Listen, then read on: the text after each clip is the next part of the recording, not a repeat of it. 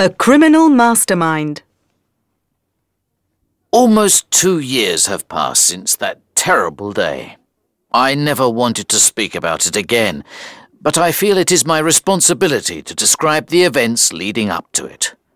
A certain Colonel Moriarty, a brother of Professor James Moriarty, is responsible for rumours and lies about the character of my dear friend Sherlock Holmes that I will not repeat here.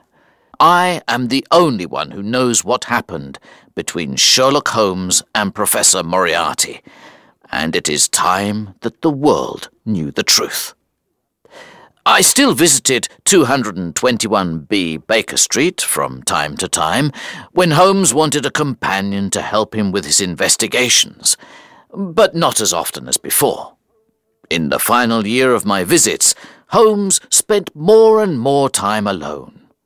The mystery he was trying to solve occupied a lot of his time, but he wouldn't speak about it, not even to me. One day, in early spring, I received a letter from France. Dear Watson, I am working in France for the French government on an important matter that will take me many months to solve. The weather is good, but the food is not so good.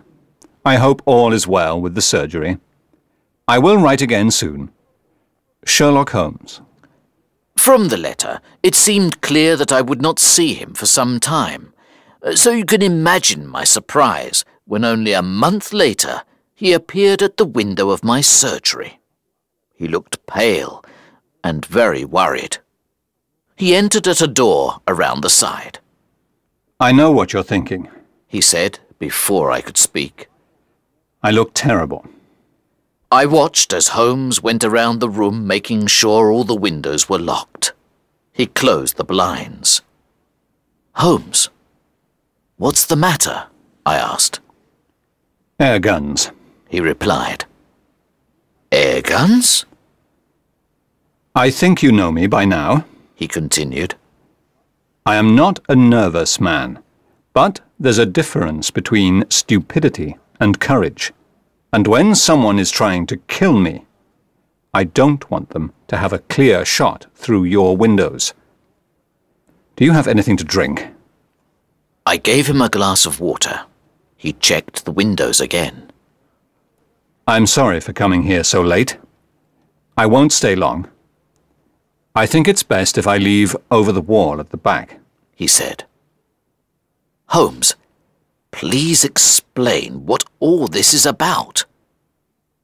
He said nothing. I looked at his hand. It was bleeding.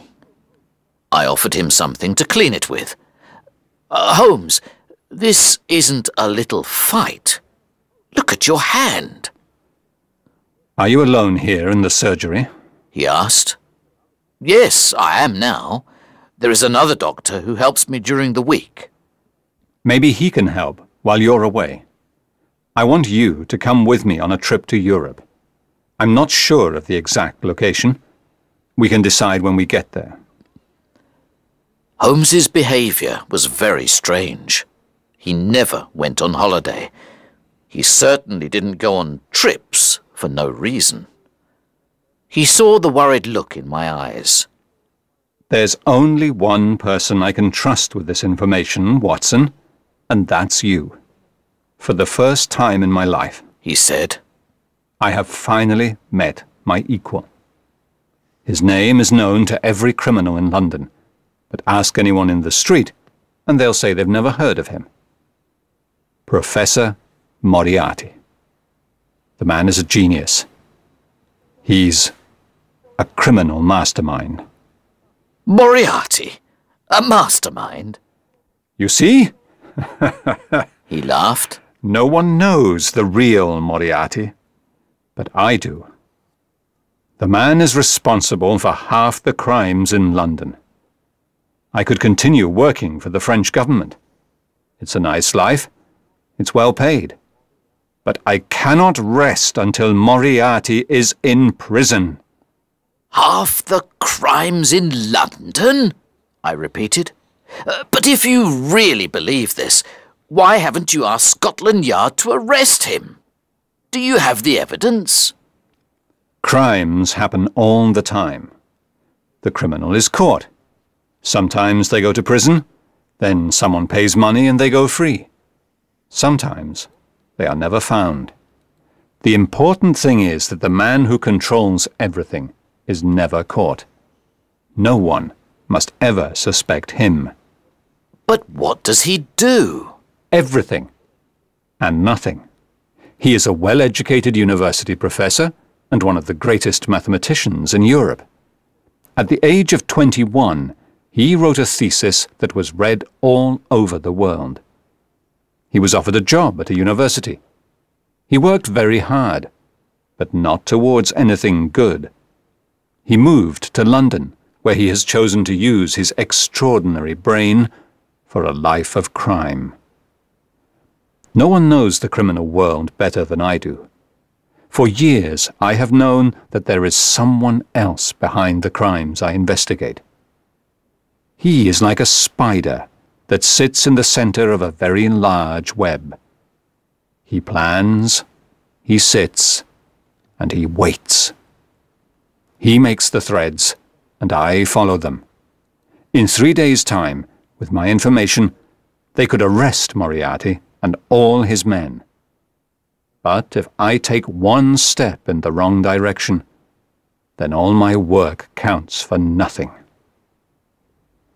I was sitting in my chair, thinking about a case this morning, when a man walked into my room. I knew him immediately. His forehead was high, his skin was pale, and his shoulders were round from the time spent in his study. His eyes were so dark, I couldn't read the slightest emotion in them. He observed me with simple curiosity, as his head moved from side to side, like a snake. "You're not as intelligent as I thought," he said. "Don't you know it's dangerous to keep a loaded gun in your pocket?" I took out the gun that was in my pocket and put it on the table, but I kept my fingers close to it. "You know who I am," he hissed softly. "If you have something to tell me, Professor Moriarty, I am free for around 5 minutes," I replied. A narrow escape. Holmes moved around the room restlessly. "And what happened next?" I asked. Moriarty asked me if I would continue with my investigations. I told him he already knew the answer. "Then you know mine," he replied. He put his hand in his pocket. I placed my fingers on the gun on the table. But instead of a gun, he took out a notebook and read aloud. "On the 4th of January, you passed me in the street. On the 23rd of January, you were in my way. In the middle of February, you were causing me problems. By the end of March, I had to change my plans. Now I find, a month later, that you are trying to take my freedom from me. We both know that this cannot continue." "You're right," I said. "It won't continue. Give me 3 more days, and it will end." "You're an interesting opponent, Holmes. I don't know what I'd do without you. I'd be quite bored. You're smiling, but I'm telling you the truth. This little game you are playing is too dangerous," he continued. "I'm not afraid of danger. It's part of my profession," I replied. "This is not danger," he cried. "This is madness. There is a whole organization behind me. Do you think you alone can stop it? There is only one end to this, Holmes. We both know what it is." "I enjoy your company," I replied, "but I have an important matter to investigate." "I know every move you make. If you try to destroy me, I will do the same to you," he said.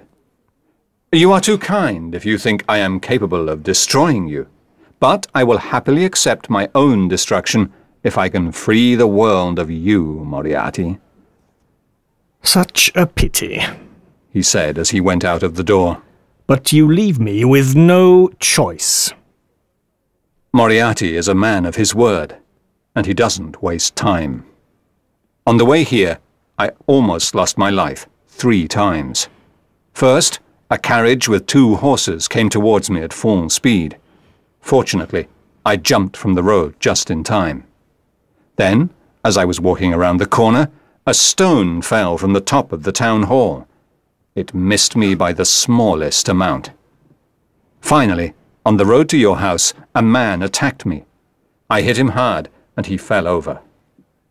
I was amazed at the way my friend spoke of these events. He was lucky to be alive, and yet he told his story so calmly. You can understand now, Watson, why I shouldn't leave by the front door. He continued. Holmes, you can't go home. You must stay here. Holmes would not listen. He left, as planned, over the back wall, but only after we had made arrangements for the next day. I'll see you tomorrow morning, he said. Take this note. Follow these instructions carefully. Do exactly what it says. Destroy it afterwards. Where will I meet you? I asked. I'll see you on the train. The 3rd carriage from the front is reserved. The next day, I followed Holmes's instructions. I did not take the first cab that arrived outside my door, or the second. I took the 3rd. I gave the cab driver an address to take my luggage to. I got out early, 10 minutes away from the station. I ran around the corner where a horse and carriage was waiting. He didn't ask for my destination. He took me directly to the station. When I arrived, I was just in time for the express train that connects with the ferry to France. I ran as fast as I could, and I saw a porter taking my luggage to a carriage. There was a reserved sign on the window, and I got in. There was a man in the carriage, but it wasn't Holmes. It was a priest. I was confused. Holmes said the carriage was only reserved for us. I sat down, and the train left the station. Where was Holmes? After last night's events, I was very worried for my friend's safety. Then the priest spoke. It's good manners to say, "Good morning, Watson."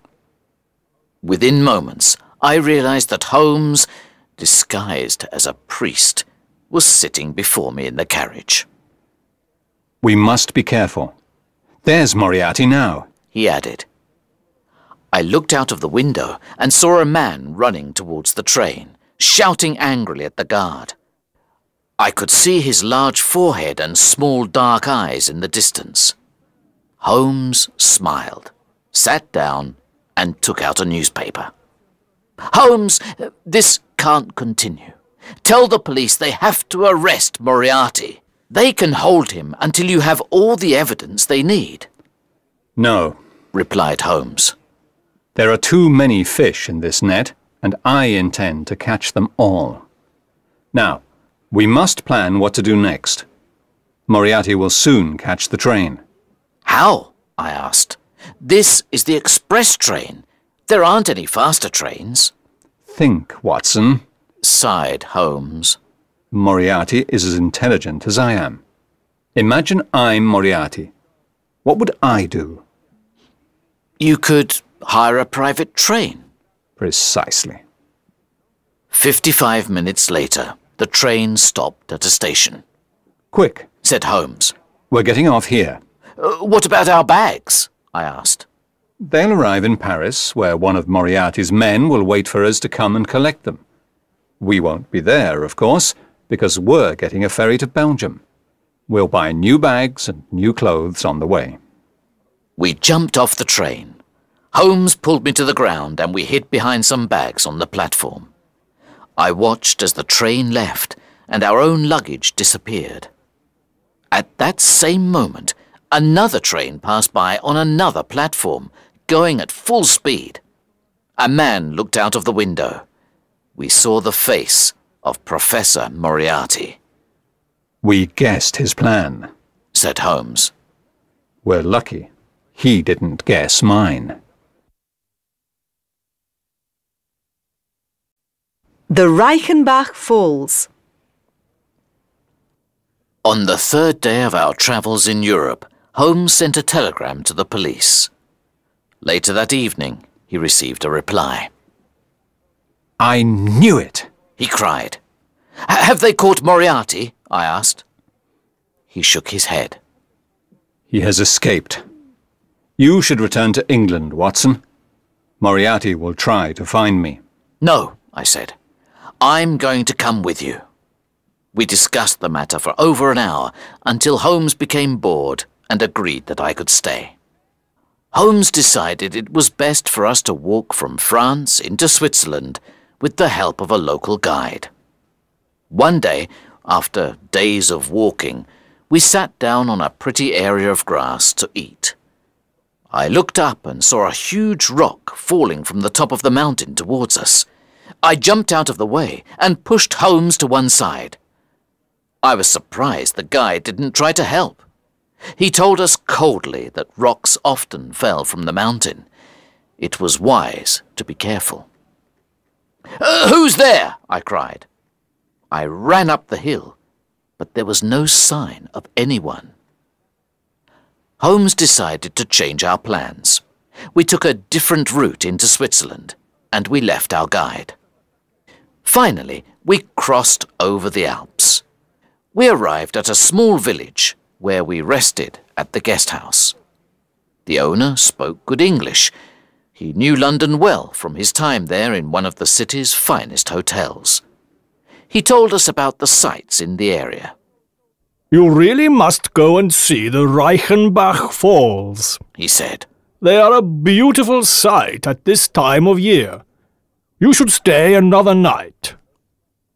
We said we had no plans to stay longer, and that we would continue to the next village of Rosenlaui. But Holmes agreed that we should see the falls first, as we weren't far away. After more than an hour along a steep, narrow path, we heard the falls. The water from the melted snow from the mountains fell into the depths below with a sound like thunder. The path ended at the waterfall. The only way back was along the same path we came.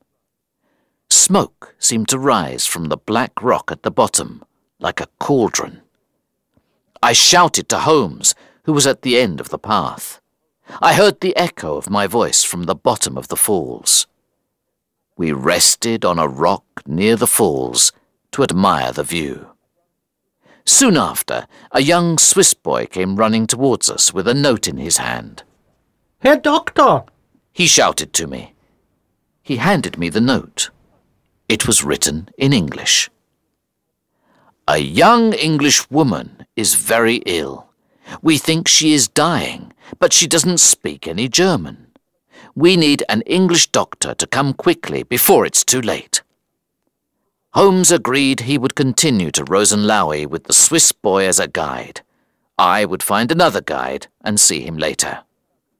I went back down the hill as quickly as I could to see the poor woman. Where's the patient? I asked. I hope she's not worse. What do you mean? The guest house owner asked. I handed him the note written on hotel paper. Didn't you write this? I asked. No, he said. This is very strange. Can you remember anyone asking you for paper? Not long before you left, a well-educated Englishman came here. I didn't wait to hear any more, because I knew the rest. When I was coming down the path to the hotel, I remembered seeing a man on the other side of the hill walking up towards the falls. He was tall and thin, and I ran back up the path, but it took longer to go up than to come down. When I arrived, Holmes wasn't there. My worst fear was true. There wasn't a sick English lady. It was all a lie, so that I would leave Holmes. I tried to think what Holmes would do. It didn't take long to find out what happened. The sight of Holmes's walking stick against a rock nearby told me that his journey went no further than the end of the path by the waterfall. There were no footprints returning back towards the path. I could see the torn roots of plants, and finally the mark of a long fingernail in the ground at the edge of the falls. I looked over into the black water beneath and shouted as loudly as I could, "Holmes! Sherlock Holmes! Sherlock Holmes!" came the echo of my own voice. I shouted again, but it was no good. In that cauldron was one of the world's most dangerous criminals, and in my stomach I knew my friend and one of the world's greatest detectives was with him until the end. Then, on the rock next to the walking stick, I saw a small silver case. I picked it up. There was a note inside. It read, I am grateful to Professor Moriarty for giving me this opportunity to write to you.